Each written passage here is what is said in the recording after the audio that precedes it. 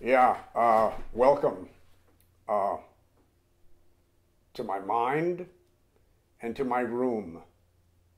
Uh, Somebody came up to me the other day and said he had seen some of my IMDb stuff or YouTube or Vimeo or any other thing that I can talk about me and said, you're very funny.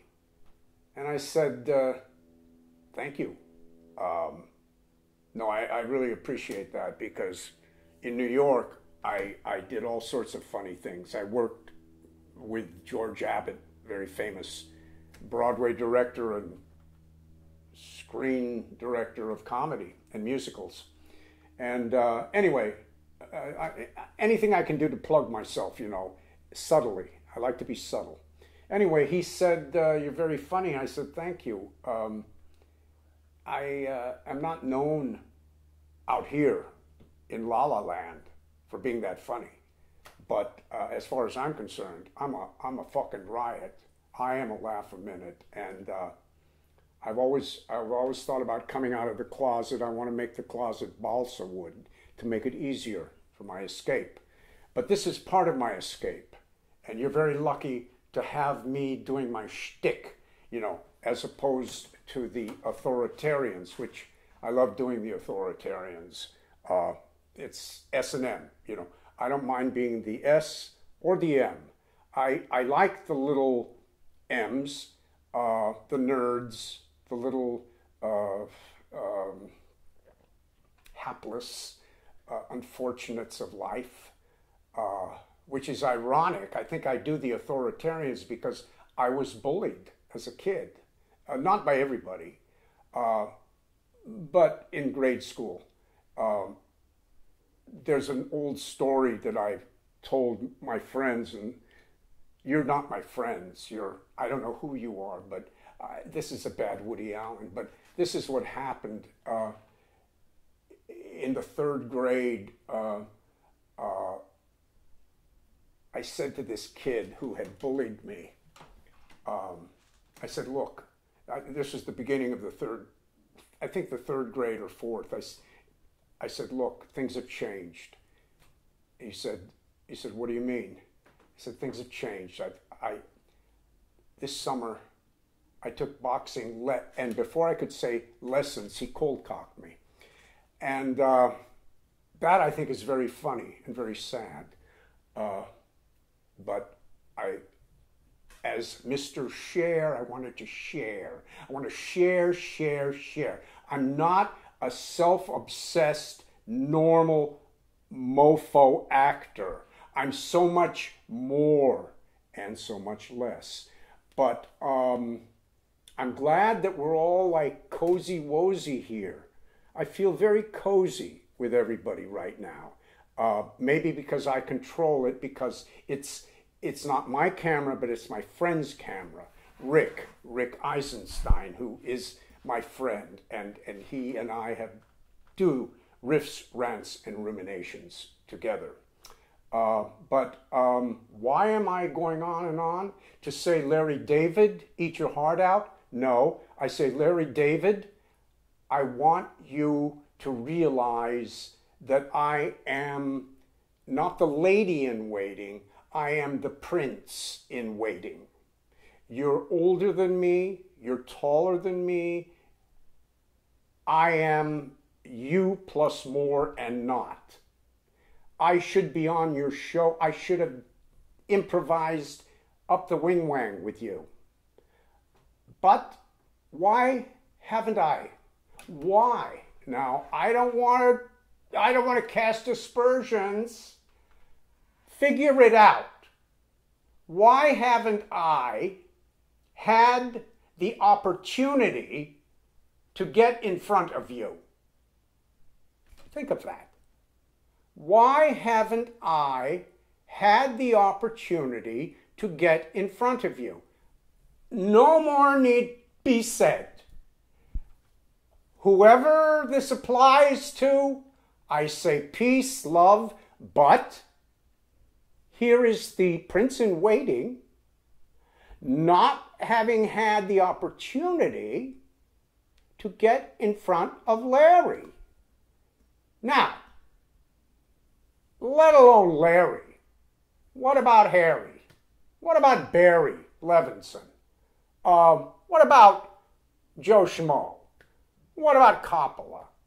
What about Scorsese? What about, I have been very fortunate to work with the people I have worked with. And the reason I've worked with them is because either my reputation preceded me as a beautiful actor, not a beautiful human being, but a beautiful actor, or somebody gave me a shot. Somebody was a fan. And about fans, we all have fans and we all do not have fans. I am the same way with people, so I understand how people work. But the more fans you have as an actor, the more opportunities you get. Fans can be, I don't want to say, I'm being very generalized, aren't I? But you're smart, you can figure it out. The more fans you have, the more opportunities you have. And the thing is, I want to give also the respect to the human race that I'm not perfect, so why should I think everyone else is? I'm not magnanimous. Why should I think everyone else is magnanimous? But, like I said, I appreciate anything I've gotten, the opportunity to do. I really, really do appreciate it. I probably would be even further along if I had gotten more opportunities. Now, maybe that's because someone likes me, someone doesn't, for some whatever reason. You know, it's a very interesting business, but it probably is the same in the insurance business, whatever. So let's concentrate on the good. But now we've concentrated on the good, let's not. So funny. That brings me to the Academy of Motion Pictures. Now, I'm not a member, but I'm not doing sour grapes. I'm just talking. The late Scott Wilson was a friend of mine. The late Martin Landau was a friend of mine, because I'm also a member of the Actors Studio. That's where I learned to be funny. No, that's not true. I learned to be funny from my childhood, from life, the way it's thrown all these obstacles in me, and I've battled back, and I've done everything I could, battling, schmattling, rattling, prattling. Anyway, Scott Wilson and Martin Landau sponsored me to become a member of the Academy of Motion Picture Arts and Science. They did not accept me. To this day, I don't hate them. I don't dislike them. I feel I should be a member. I feel why not? But life, I want to concentrate on the good, on the love, and I do. Whatever I've said here is part of my thoughts. Riffs, rants, ruminations. And I'm glad I told you what I think. And may the chips fall where they may.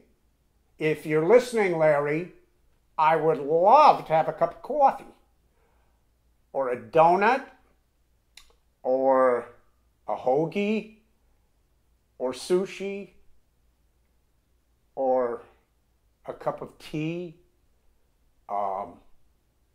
But if I don't ever meet you, if I don't ever work with you, you know, I will still believe that I could have and should have, and I will also believe that I am funny.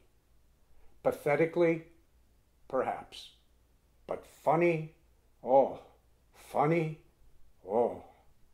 Let me say that again. Funny, oh, funny, whoa. And whoa, whoa, whoa. And thank God for the digital age, because, in the old time, the tape would have run out. Now, I'm aware that all good things have to come to an end. So, you know what?